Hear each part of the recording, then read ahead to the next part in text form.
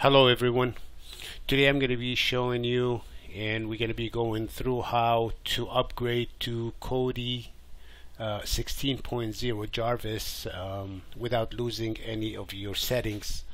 Let's say that you have a build or you have Kodi already customized the way you like and you want to keep it that way.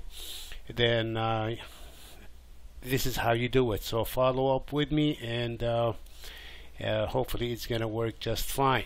So what I just did, I'm on Windows and I just downloaded the Kodi 16.0 Jarvis, and let's go ahead and update. So, as you can see, I have an older version of Kodi and I have the black box wizard installed. That one is older too.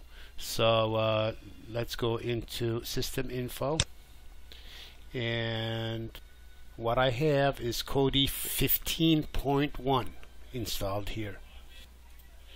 Okay, what we need to do is go into where we downloaded the program.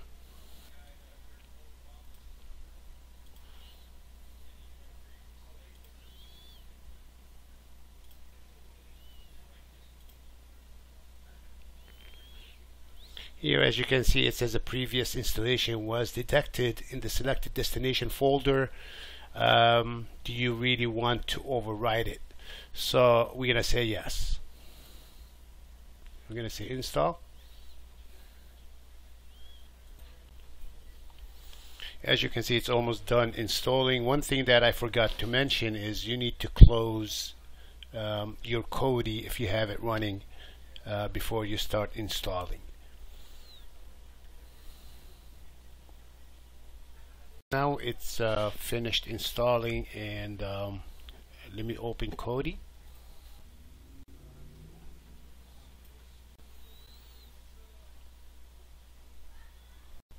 Now I opened my old version of Kodi, the 15.1, and let's see what we have.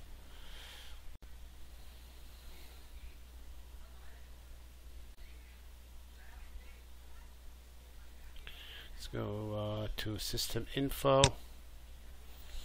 and I have Kodi 16.0 installed.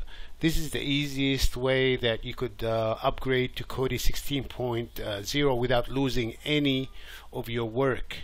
Hopefully it's going to work for you. I appreciate your watching. Thank you very much. Please like and subscribe and share, and I will see you in the next video.